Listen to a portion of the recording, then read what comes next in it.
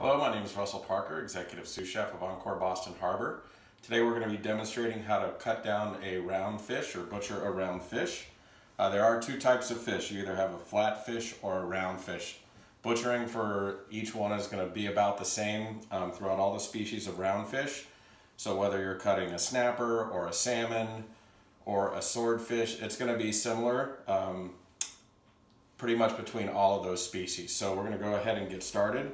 A couple things to note when you are dealing with fish, when you're receiving and when you're buying your fish, there's a couple things you want to make sure of. First, that the gills are red and not brown.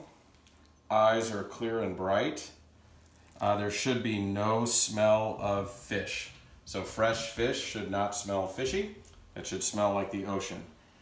You can buy fish that actually still has all of the insides in, but we are fortunate enough to have our fish vendor to have taken out all of the internal organs, so we don't need to worry about these when we're cutting the fish. These are something you need to remove prior to cutting down a fish, because if you cut into some of those internal organs, they can contaminate the fish fillets.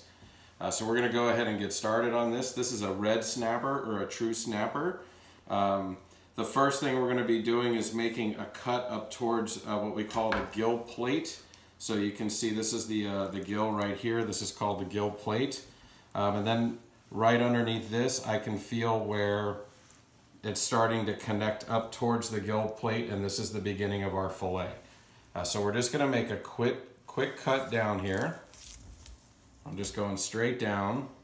Now, I also don't want to force this through. I want to feel the bones with the edge of the knife or with the tip of the knife, and I don't want to drive the knife through the bones. We did have some scales come off. We also received this fish already scaled, which I do recommend. Scaling a fish is a very messy process and can really mess up your kitchen. So after I made this initial cut through down right behind the gill plate in the fillet, now I'm going to make a cut right here along the dorsal. This is the dorsal fin right here. This is called a spiny dorsal fin. These are very hard bones. You have to be careful about these. They're very sharp, or very pointy rather, and they can catch you in the finger if you're not paying attention. So what I'm doing is cutting down along this dorsal fin, and this is along where the bones come up from the spine of the fish into this dorsal fin. So this dorsal fin is a good guideline of how far up I need to cut. And I want to get every bit as I can out of this fillet, especially when you're cutting smaller fish. If you make a mistake and cut up into the fillet, you're going to lose a lot of money until you can figure out how to cut it down right to the bones. And we're just going to work our way down. If you ever have a chance to watch a professional fish cutter do this, it's pretty impressive. They go about 5 times faster than me. They would have had this whole fish cleaned already. So now you can see that this fillet was cut right up against the bones.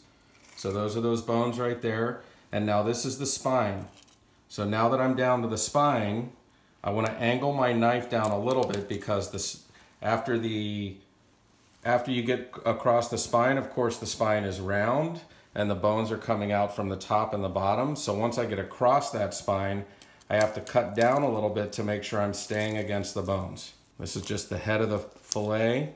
So we're going to get around there. You can see some other bones we're trimming out right there, those belly bones. So right on the other side of this is where the stomach is, or was before they cleaned it out for me. And then we'll go ahead and cut down through the skin. Again, I'm always being mindful of where my fingers are in relation to the knife. The knife won't discern between a fish bone and your finger, and it'll cut right through either. So you can see here, you can see the bones where we cut right along the edge of the bone. This means I got as much of the fillet as I could. So now we're going to do the other side. So there's a couple different ways to do this. This is my preferred method. So now I'm going to start at the tail, whereas before I started at the head. So I'm going to get a cut right on that tail, and I'm going to come up right along this dorsal fin. Now this is a little bit more challenging than the other side because I don't have the support of that fillet, and also we have some scales left over. So the scales really mess with that knife. Scales are hard to cut through. So that was what was preventing that knife going in. I'm going to cut up by that gill plate again, all the way down through. And now I'm trying to feel again with that edge of my knife, the bones that are coming up from that spine up to the dorsal fin. Now if you can hear that, that is the knife running against the bone. So I'm literally running the edge of the knife right up against the edge of the bones. And again, I'm going to get down to that spine, and I'm going to angle the knife downward, the tip of the knife downward just a little bit until I get around that spine to get to the bottom part of the fillet. We'll cut and release off the end. Ignore that tail, we'll just trim that off when we're done. And again, you can hear the knife up against the edge of the bones. I want to cut around those belly bones again. And if you happen to cut through a couple, that's okay. We're going to trim those out when we finish up this fillet.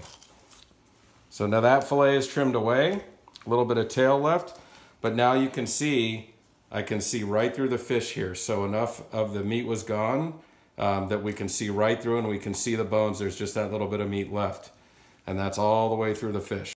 Okay, now that we've set both of those fillets aside, this is what I'm left with. I just want to address this really quick. We don't just want to put this right in the garbage, of course. We can use this to make a great fish stock. Before we would make a fish stock, we just need to make sure to remove the gills.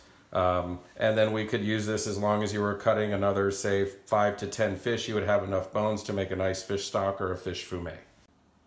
Okay, after removing those fillets, I definitely want to use this fish. Like I said, it's very good for a stock, but I'm going to need to remove the gills to do that. So for that, I'm going to use my good old trusty kitchen shears. And these gills connect down at the bottom. I'm digging my scissors right in there to cut them out. You'll see that we'll get the top part released. Okay, so you can see that separated from the top. I'll turn the fish around a little. And then we're going to cut all the way down along the edge so we can get to the bottom of where those gills attach. There we go. A couple little extra pieces in there. You have to remove all the gills. This is one part of the fish other than the guts that is truly just waste. Okay, now that we've finished taking the fillets off of this fish, we still have a couple things left to do here. So the first is I'm going to have some bones left in the fish. These are called pin bones. On a lot of larger fish here, we could actually take tweezers or pliers and pull these out. This is a smaller fish, so I don't want to take a chance at damaging any of that, that valuable meat we have right there from the fish. So I'm going to feel where those pin bones are, and I'm just going to follow right down those pin bones with a knife. You can even, again, just barely hear the knife touching against those bones. I really want to get right next to the bone because that's just more fish that I'm saving. Now here, I'm going to go on the other side, and of course I'm cutting through the skin on the bottom as well. So let's make sure this is all released. Okay, I'm going to cut that out. So now at this point, this fillet is completely boneless. Just for aesthetics, we're going to trim off a little bit of this meat right here from the bottom of the fillet. I'll just set that to the side. Now we have really a servable fillet. This can be trimmed down slightly on the tail. I'm not going to do that just yet, and I'll show you why in a second. But here I could serve this as a skin-on fillet.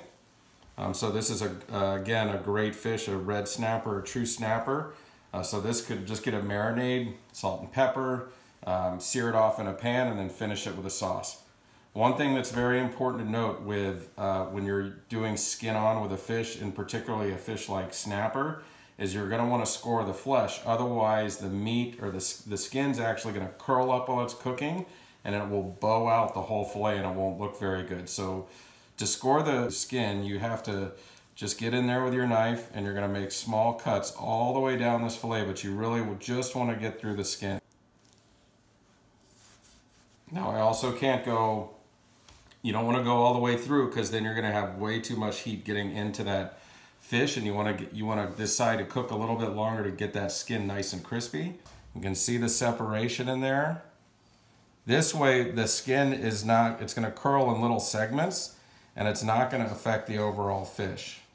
Okay, so now this is ready to cook skin on. It won't curl up. Okay, we're going to set this fillet to the side. Now we're going to grab the other fillet because a lot of times we don't want the skin on the fish at all. So with this fillet, I'm doing a quick trim down on the belly. I'm going to find these pin bones again. So we trimmed out those pin bones. I'm going to leave this for here for right now. What I'm going to do now is go to the tail of the fish because I want to remove the skin. This is actually very simple to do. I'm going to cut down with my knife. I'm going to get to the skin so the edge of my knife is touching the back side of the skin. And now I'm going to turn my knife at an angle almost flat to the board.